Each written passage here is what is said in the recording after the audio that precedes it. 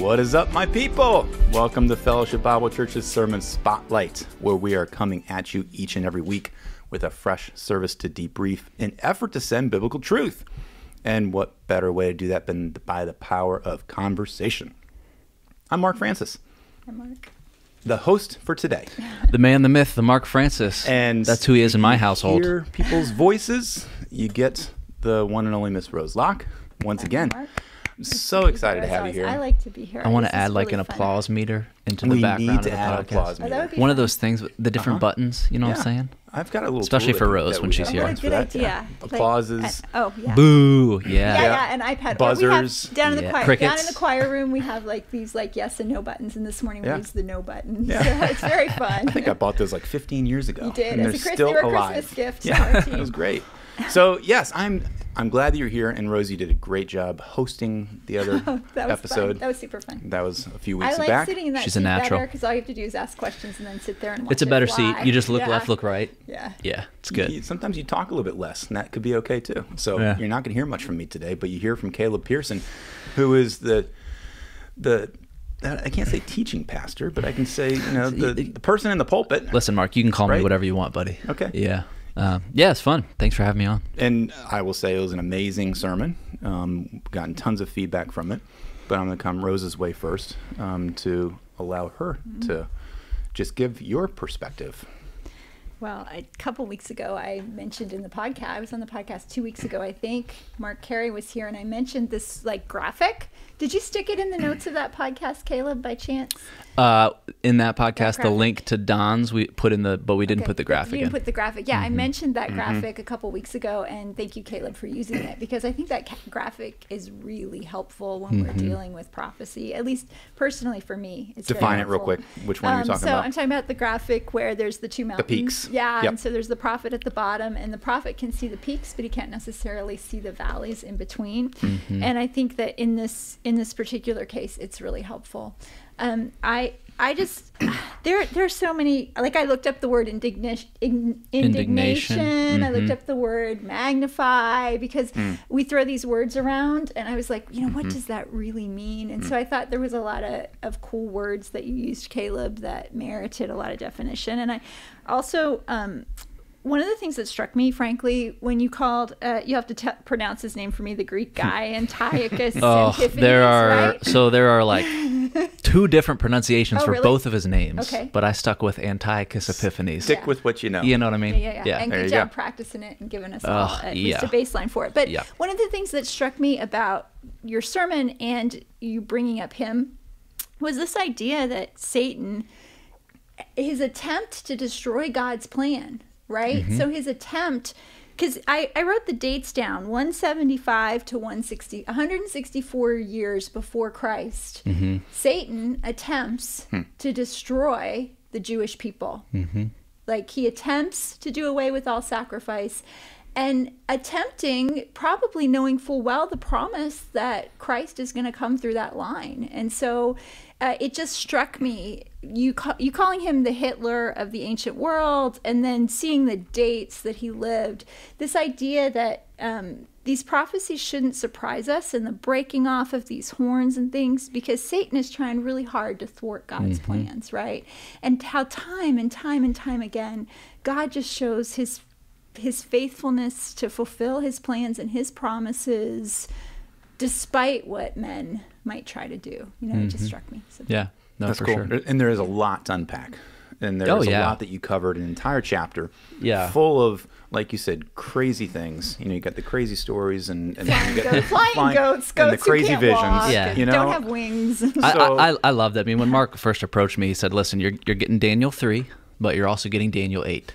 And I loved it. I wanted the challenge. He said, for all intents and purposes, you're getting an easy one and you're getting a hard one. And so it was fun to do that. When I went to worship team a couple weeks before, I was like, I'm going to try to tie in Mother's Day to a vision about goats, but it's not going to be easy. And so I was really kind of wrestling with it. I did want to share this story. Like Rose and the team, they work so well with the speaking pastor to make sure the service is seamless and goes accordingly. But I was really like, okay, Lord, what do you want me to do?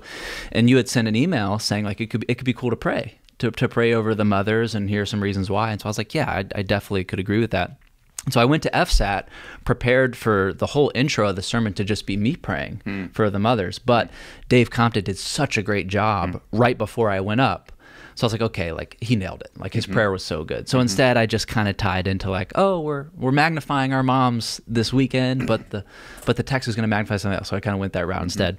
Same thing Sunday morning. I was prepared to pray, but Tim LeMay did such a great job, emotionally so, praying, that I just felt like, okay, I think that really scratched that itch, so to speak. So part of me was like, I'm glad Rose is on the podcast, because you sent me an email saying like, it'd be so cool to pray over the moms. And then I didn't, but I loved our service and how it honored Mother's Day, and also gave us time to continue our series, because these are two not. If we can push pause on that, like there's no Venn diagram. Mothers, but yeah, then, let's pause that for a second. Because we're probably thinking the same thing. So go ahead. Well, maybe, but maybe not. But after FSAT, I went to Mike Lukens and I said, Mike, that service was very heartwarming to me. And one of the things that Saturday night one. The Saturday night. Well, okay. Saturday night is my first taste of something coming to life that I have makes sense. I mean, I've shared this before on the podcast.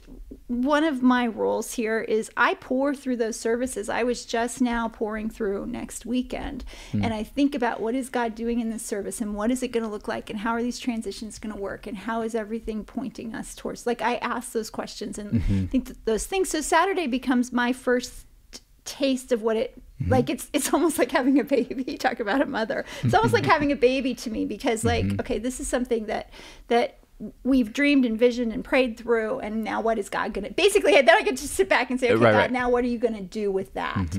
And I told Mike after Saturday, I felt like it had this feeling, it's a feeling that we all strive for, of being part of a small body, even though it's a large body, because it had just this, each service had one family that attends that service that dedicated their children, right? And only one family. And each service had someone who was intimately connected with that service lead that time. And I just felt like it had this this sense of a small local body about the service, and celebrating Mother's Day in a way that wasn't forced, but was celebrative and honoring to God. And I appreciated the way you connected things, Caleb. And being spiritually aware of that is super helpful. And what I thought you were going to say was the connection of the content overall. And Rose, you do pour over not just trying to imagine what is the service going to be like, but the script and the content of what's happening. And the worship team did not intentionally plan this, but you spotted it middle of the week, to say there's a strong theme of the love of the Father, the love of God. And we didn't know if you were going to touch on that, and you didn't even have to. But as a worship team, typically we might talk about the love of the Father on Father's Day, not necessarily Mother's Day. But it came in an Ephesians 3 passage that was a prayer to know the depths of love of God. And then some of the parents used a similar passage that was just describing to know God more and to know His love. To know the depth of His love. And then there is a Psalm 103 passage that spoke to that. And then it concludes with songs that spoke to the Father. It was just, it was a neat kind of way of just seeing the Spirit package so many different elements together that there was a consistent theme of, yes, God is on display. And for you to wrap up the sermon in a way that pointed people to magnify the Lord, to me, that was amazing. And it kind of came a little bit out of just like, wow, where did that come from? But it makes sense. And it really is because that word kept appearing in the chapter, that these people, these images magnify themselves, because that's a wrestle. You're studying Old Testament, you're studying Daniel, application today. That's so difficult. This is not a 75-minute biblical training center class. It's a 40-minute sermon. And so as I was preparing for it, I was like, man, I really you want prophecy to be approachable, or to be palatable, or to almost be like communicated in such a way that it doesn't have to be for the crazy, you picture a guy with crazy hair and a corkboard behind him in order to read prophecy. All Scripture's profitable. So how can we learn about this Antiochus guy? How can we study all these figures? And what I felt like was a pretty quick pace on the front half to kind of get through the vision, so that the emphasis was on the substance of the vision, reminding us of the source of the vision instead, because I do think that's where the application comes from, the source of the vision. And that's what I love talking about in these episodes. Well, That's the purpose of this, to really flush out that I application. really appreciate it. I mean, to kind of bring it down to like what I think is an everyman level in a sense, I appreciated your like direct assault on our definition of prophecy. You know what I mean? Because we do. We think of like palm readers and, you know, like right. what day and what time is Christ going to come back? And like we think of prophecy in that way. And I just appreciated, Caleb, you're like kind of calling that out, that's kind of not what biblical prophecy does most of the time. And the whole number, the 23, what is that, 2300? Yeah. That whole number, that's a highly unusual thing to see inside. Right. You know? Yeah. And so some of the things that didn't really get addressed is there is a little horn in Daniel 7. There's really not a whole lot of indication that this is also that was Antiochus. Mark didn't say that little horn was Antiochus, but when you see these numbers, when you see these little horns, and you study what I would say, if you study a lot of scripture superficially, it's going to be very easy to make connections, to immediately only perhaps apply, okay, Daniel 8's a prophecy about Revelation. Yeah, but no, because there was a Jewish fulfillment to it as well. So that's where the graphic came in. And that's the hard, sticky stuff. It really is. And that's where I admire how Mark humbly declared he didn't know an answer to a question a couple weeks ago. You took his lead, right? I very much so did. It gave me the clarity and composure I needed and the reminder to be like, okay, I don't need to get up there and professor my way through this. I can go up there with an element of like, here's what I've researched, here's what I've studied, here's what's clear. The question, do we know enough, is answered, I think, so that, I don't know, we can all continue this kind of a conversation about it. Yeah, there are other things that intrigue me that are not maybe as spiritual as some of the things we're talking about. But like I'm intrigued by, we do not necessarily in our culture today, we tend to raise the Greek culture and Alexander the Great, and we tend to raise the Roman culture, right? Julius Caesar and all of that. But we don't tend to talk much in our culture about the Medes and the Persians, right? But here they are right alongside of Greece, as mentioned as this like important enough for prophetic words, right? So we don't see, you know, the Ming Dynasty of China, or, you know, nod to my CC roots, the Songhai of Africa, or the Indus River Valley civilization. Like we don't see them called out directly, but the Medes and the Persians seem to have played a more important historic role than we in our contemporary culture give them. So there's just so many things in here that are intriguing about world history. And it's also a reminder that this text is difficult for a different reason than some other Bible passages are. We actually get the interpretation of the vision in the chapter. So it is, per your question earlier, Mark, the difficulty is getting people to care about it and opening our eyes enough to say, okay, can I sort through this and leave with something or be encouraged by something that is the ultimate reminder? And so that's where kind of the application came from. But I'm glad to hear you heard good feedback on it. And I mean, I want to cover some more of the application components. But before we do that, I want to ask you as well. I mean, the passage does give the interpretation, which does make it kind of easy. Sure. But then there's also a lot of challenging parts about it. So what did you find challenging? What did you feel like that you needed to cover in depth? Which I mean, I know kind of you covered that whole day timeline in depth. You felt that was necessary to give 5 minutes to. Right. So what would the wrestling look like for you with that? It feels like a catch-22 because you're like, sweet, straight from the mouths of angels, we're going to get the interpretation of the vision. Verse 20, clear as day. They tell them exactly what that element of the vision means. But as the angels progress, they get vaguer and vaguer with their language and allude to basically a conclusion of like, Daniel, keep this thing secret. It's going to be for a time appointed in the future. So they leave him hanging to a certain degree on what's happening, to the point where he doesn't reach a conclusion in the chapter. Daniel doesn't reach I fully understand what's going on. He's left sick,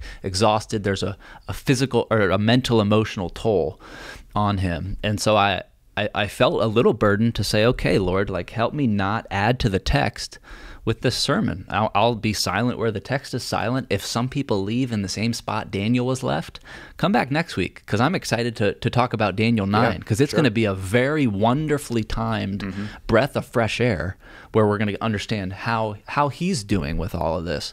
But to your question more specifically, the 2,300 days thing, I was fascinated at how many scholars dive into that and reach the same conclusion, that God's accounted for this thing, that this prophecy fits.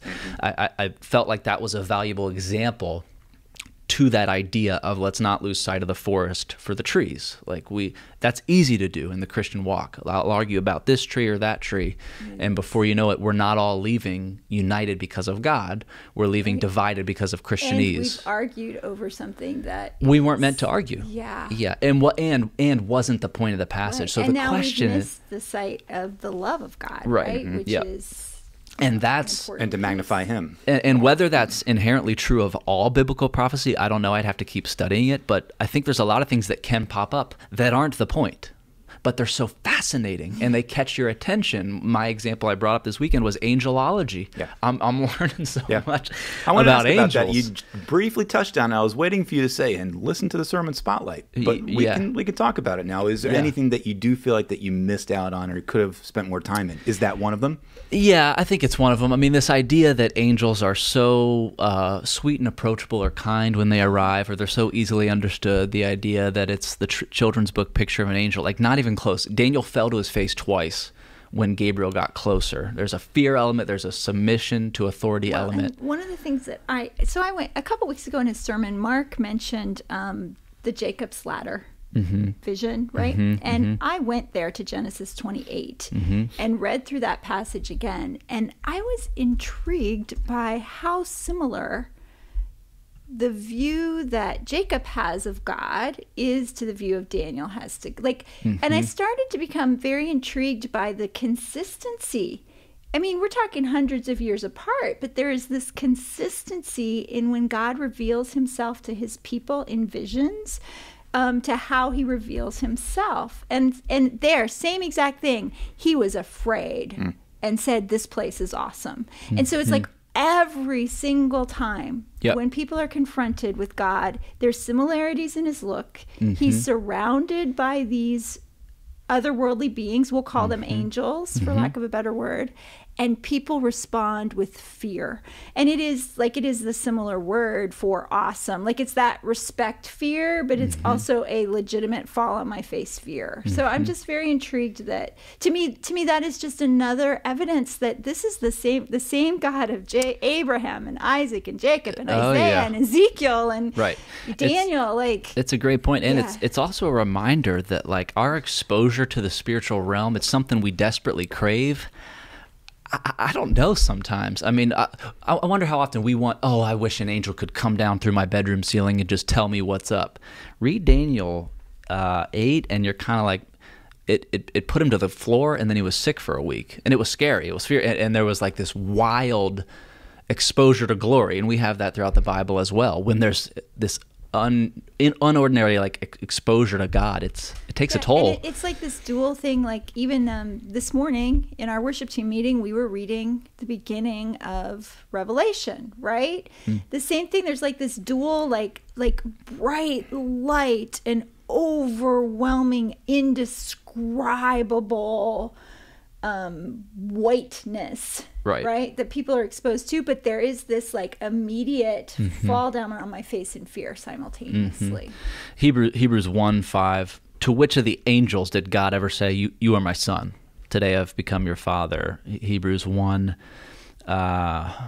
verse 8, but about the Son he says, your throne, O God, will last forever. Then verse 13, to which of the angels did God ever say, sit at my right hand? And the book of Hebrews starts to kind of unpack, well, our identity isn't in the angels, our identity is in Christ. And I think there's biblical claim to this idea that angels are not these omniscient robots that are on the same level playing field as God. They look at us. We're the ones God died for. We're the ones Jesus died for. And I think they watch us with intrigue and curiosity the same way we want to look at them with intrigue and curiosity. And so I love that little back and forth where the angel says, how long is this going to occur? And that's what's so weird about the way it's written too. The chapter starts, I saw a vision and it was of me, myself, looking. And it's like, okay, thanks, Daniel. This is already weird. It's meta, it's redundant. But then an angel was speaking, and then the one who was speaking to the one who was speaking, and he was asking. And I was like, Daniel, like, I don't know if that's the Hebrew or what, but like, simplify this for us, please. But it's cool that we got a name. We got a Gabriel. And right? you could tell it's chaotic, right? You could tell it's chaotic. Yeah. For me to read that and go, that seems chaotic. Well, I can't imagine what it was like for Daniel. To have an angel speaking, and then while that angel's speaking, another one saying, hey, wait, how long is all this going to happen? Like, what a weird, almost earthly dialogue we get from angels. It's not one coming through the clouds with a beautiful prophecy, right? You shall find love, you faithful follower of God.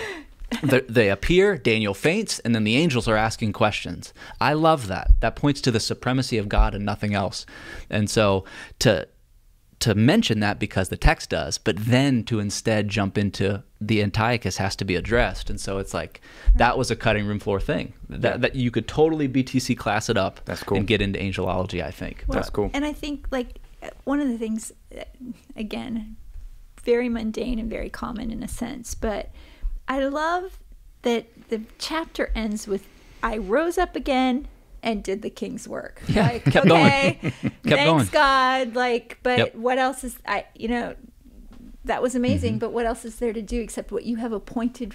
Like, all I can come around to is that was the work that God had appointed for Daniel. And so, like, okay, I'm going to reveal this to you. I'm going to encourage your heart in a sense, because, there's this idea through this part of Daniel, there's this idea that Daniel was just on his knees praying for the restoration of what he had been removed. He was praying for his culture. He desired to go home. He desired for the sacrifices to resume at the temple. And so it's, in a sense, it's almost like God encourages his heart, reveals himself to him, allows him to see something of himself, and then Daniel gets up and goes back to work, Can we give some just application? Yeah. So, because you only spent a few minutes on it. Right. But there is something to, obviously, prophecies that is biblical, that 1/5 of Scripture is giving that. We've been wrestling with this for a couple of weeks now. We're going to continue to wrestle with it. This prophecy has been fulfilled, as you unpacked. And so one of your questions as part of the application points is, so what? So why now? Big deal. Yeah. So even after the sermon over the weekend, went out and hung out with my sister who's from town in California. And she's seen some of our services before, and, we and some family members were talking. She's like, man, so that was a good point that Caleb brought up. It's like, what does it mean to me now? Why? And we wrestle with that as a family. And so I wanted to encourage us now to be like, okay, what is coming to the forefront? You brought up a couple of them, but like, are there more? And starting with the magnification of the Lord is one big one. But I'll throw it your way first, Caleb, and then Rose chime in. And that was the tension. The time's running out. You get to application. It's like, okay, we did all of a chapter in one sitting, so to speak. How can we prime the pump for application? But that idea of counting on God, I think, is so key, because if he has delivered in this way, and always has, if he's been true to his word, and he always has, it's so fascinating that each of us has an opportunity to then say, oh, okay, despite your resume, God, I'm going to continue to seriously question whether you're in control right now. But that happens all the time, right? The unrest I'm experiencing in Frederick County on a Thursday afternoon, I'm beginning to question, God, if you have it all in control. And so that's where I think counting on God based on everything we've read is counting on God due to biblical dependency and not due to my own experience. So for Daniel to say, I can trust God with my future, and we are beyond that future, that we can actually prove and see that it was handled to the point, I brought this out, that biblical scholars are erring on the side of, well, Daniel 8 must have not been written then. So that detailed. That is a very unfortunate but powerful reality that we are now dealing with, where people who want to honor this text are so impressed by that prophecy being fulfilled, they go, okay, well, no, Daniel couldn't have known that. Right. I even read something, this is kind of an aside, but or heard something rather about the book of Daniel and scholars, because it's so specific, particularly about Greece. Right. And in the beginning of Daniel, there's a place where they talk about the different instruments that played, and some of those instruments have the names of them are Greek in their origin. So the fact that those Greek instruments would be mentioned in the beginning of Daniel, they were pointing as evidence that this was written much later.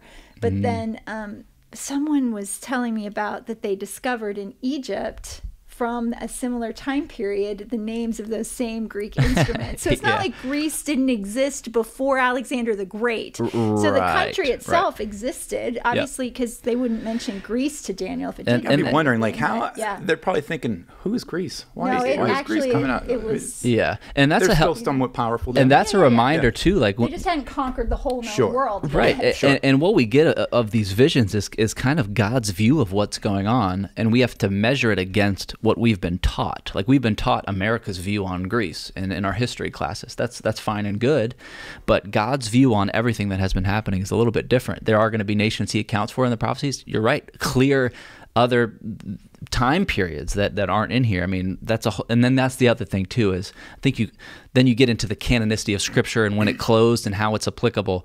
If I can get people to arrive at the question, how is this applicable for me? That's a much healthier question to leave with than, did I just waste my time? Like, it can be helpful to leave church going, wow, I'm encouraged by that, and that was good. And the service-wide, I'm encouraged by everything we read, prayed, and sung. So counting on God. And I want to learn more. But yes. I mean, one of the things I'll just chime in application-wise, and it's kind of funny because I actually wrote down Philippians. You came to Philippians 2, Caleb, at the end of your sermon, and I actually had written down Philippians 2 before you got to Philippians 2 in my notes, because I think this idea that men magnify themselves and are knocked down. Like, we can make ourselves great all day long. I'm the best mom, I'm the best, whatever we're best at or think we're best at all day long.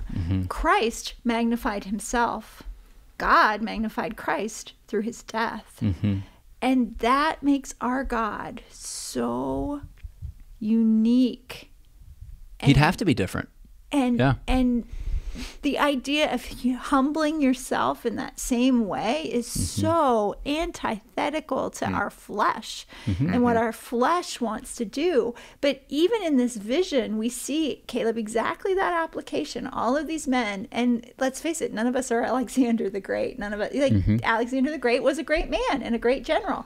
And so was Constantine, and so was Julius Caesar. And these were great men of our history because we still know their names. But they're dead, and they're dead by human hands. Yeah, and I had people come up to me going like, wow, I never knew about this Antiochus guy, or I never knew there was this Hitler of the ancient world. Okay, we're privileged then. We didn't even know there was another Hitler, so to speak, right? Surveying America now, it's like, oh, we'll never forget about Hitler, the Germany Hitler, right? But this stuff's been happening, and when you realize how many dominoes have fallen, you're a lot less scared of the ones still standing. And it's this perspective, and that's where the counting on God comes into play of, we're thrown into this world. We're born sinners. There's the theological foundation for it all. But we're going to be tossed to and fro by everything that's happening. And so it is studying prophecy. It is going through the Old Testament at times and wrestling with our text to realize, holy smokes, God has not changed once. He's been faithful every time. And one thing that continually challenges me in my faith, even as far as stamina and ministry, is, wait a second, which camp do I want to belong to? The one who remains faithful to God despite all this stuff, or the one who, well, based on what's happened in my life since 1996, I'm gonna question the God on the throne. And it's just, if you maintain a large view of self, that's gonna, not that anyone is doing this in my mind, but if you maintain a large view of self, there's not one single sermon that's going to knock that peg down for you. And what fulfilled prophecy shows us is that God is in complete control. He's worth counting on. We can't change his plans at all. Right. These guys that are kings or generals or great men, whatever, come and go. And like you said, they're puffing themselves up. They're magnifying themselves, which I still love to unpack that word. But we're called to magnify God. That there's this just great, supreme, all-knowing, all-powerful, all-loving, and all-righteous, holy God who is doing his plan and his works, and we still know what he has said has happened, what he has said is going to happen will happen, and we can't change it, and we're all part of that process. And so therefore, how do we respond to that? And that's a We perfect have to respond to that with just, man, fall on our faces and you're magnify God. You're asking such a great question, because what we're going to get into in Daniel 9 is a question that could be begged. Well, if God's not going to change, why do I need to do anything? If I can't change him, why should I pray? If God's going to do what God's going to do, why should I pray for anything?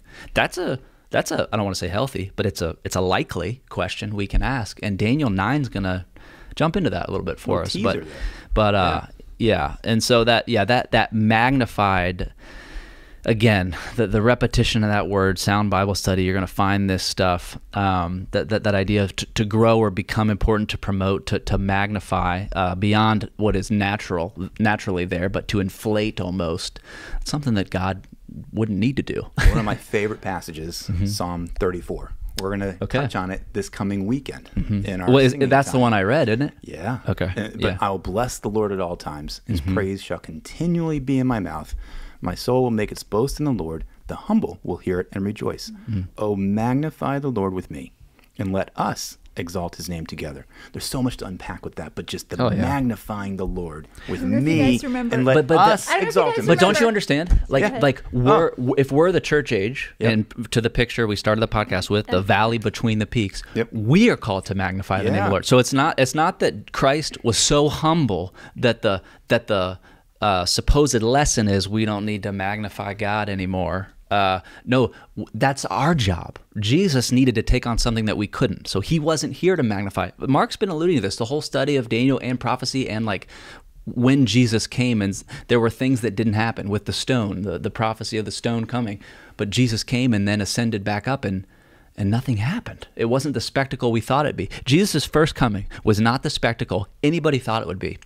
And the second coming will be a spectacle nobody's even remotely ready to handle. And so it's our awareness of that. We're called to point people and to him. Our duty, per the Great Commission and otherwise, is that it's our job, our privilege, to magnify the name of the Lord, because he humbled himself and we are now in him. It goes back to Christ's prayer in John, right? That Yeah. you may glorify, I have glorified you, and now may my disciples glorify you. And I don't know if you guys remember, this has been a very, very, very long time ago. Maybe you remember, Mark Francis. I'll try. We did a summer. In the summer, the worship team kind of often does, I'll call it a worship series. Like we decide kind of what we feel like the singing times and like for the services, sermon, you mean? Yeah, before the sermon time focus will be. And oh my gosh, it's been a long time ago. We did "Oh Magnify the Lord with me, let us exalt his name together." And we actually had a giant magnifying glass on the stage. I made it out of PVC pipe in a tin can.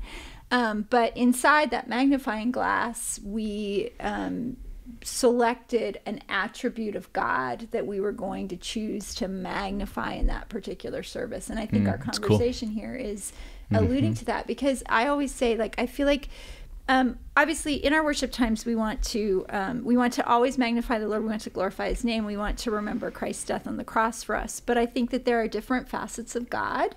We can never understand or explain every facet, but we can certainly focus on one of those facets. And so I think there are so many things about God that can be magnified or made greater. Magnify simply means to make something bigger. Right? It's no different than the kid with the magnifying glass and an insect, right? Or, as Mike Lukens likes to say, a telescope at the moon, right? We're just making something that's, in the case of the moon, we're making something that's huge, but far away, bigger. More palatable, yeah. Or in the case of a kid with a magnifying glass, we're making something that's really tiny, like more important. Words there, making greater, but it's our perspective. Yes, it's our perspective. And it's putting into clarity. Focus is a word that you use, and making it greater. Yeah, I like the telescope because the moon is pretty big, but it looks tiny to us. Right.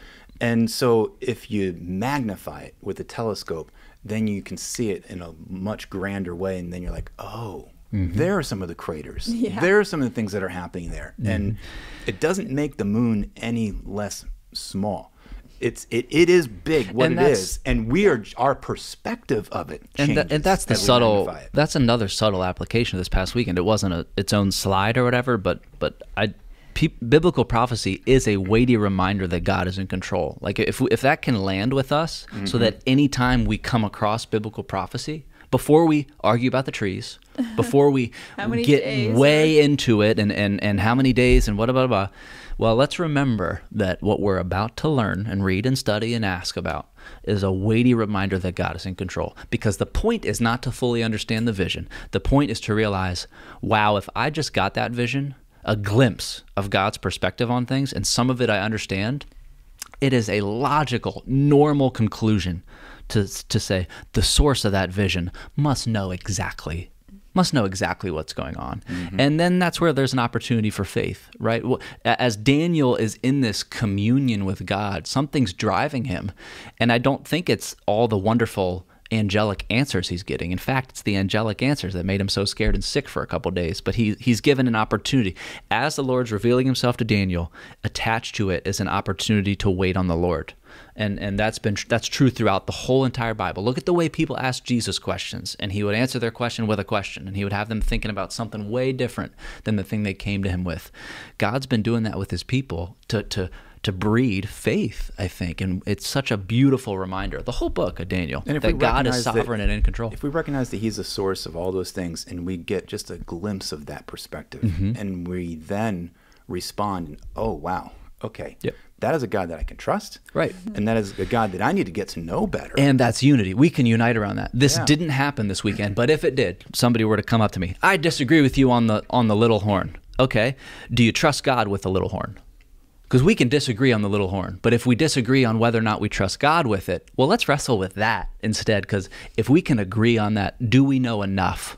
And can we unite around what we're called to unite around in God's word and in our church community? Still fun to wrestle with a little bit. It is fun, and we should. As long as we love one another in the process, right? And again, lead by example. Mark has done a great job for me, and I'm sure Tim shares this as we all are sharing the load of Daniel. Like Mark has mentioned, there are godly scholars on both sides of an issue at times, and it actually can be healthy for us to have a discourse over it, a civil discourse that says, okay, wow, these Christians, it's not that they're throwing it away because it's too hard to deal with. That's another thing I didn't want to come across, and I don't think I did, but this weekend is I don't want to just be like, forget about that, but instead, like, let's keep the main thing, because look at all the letters Paul wrote. They didn't keep the main thing. They got in the weeds. And so that's something to avoid. Don't let it happen to us. Don't let it happen. Well, yeah. We're all, as we know here, we kind of wrap up here the whole idea of being prepared and deployed. We're being prepared, not just on a sermon, not just on a weekend, but we're constantly growing in our faith together as a body of believers.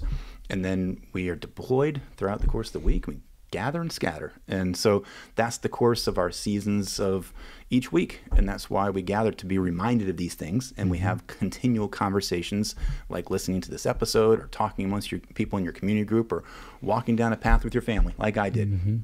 Getting a chance to wrestle with these things, get to know God more.